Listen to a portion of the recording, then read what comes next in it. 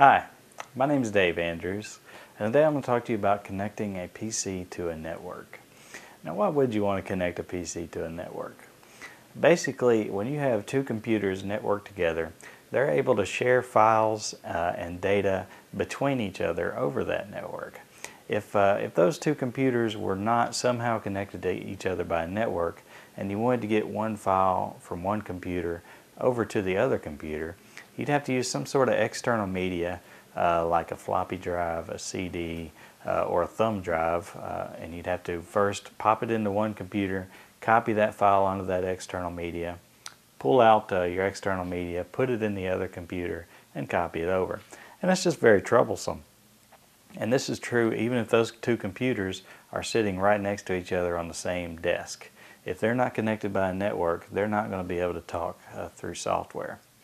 So connecting them together will allow you to directly connect and copy files immediately rather than having to deal with that external media.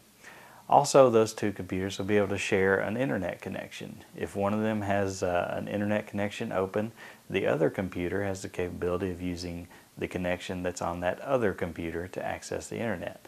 And in Microsoft Windows, that's called internet connection sharing.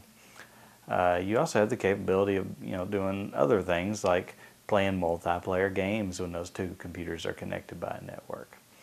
My name's Dave Andrews, and I've just told you why you should connect a computer to a network.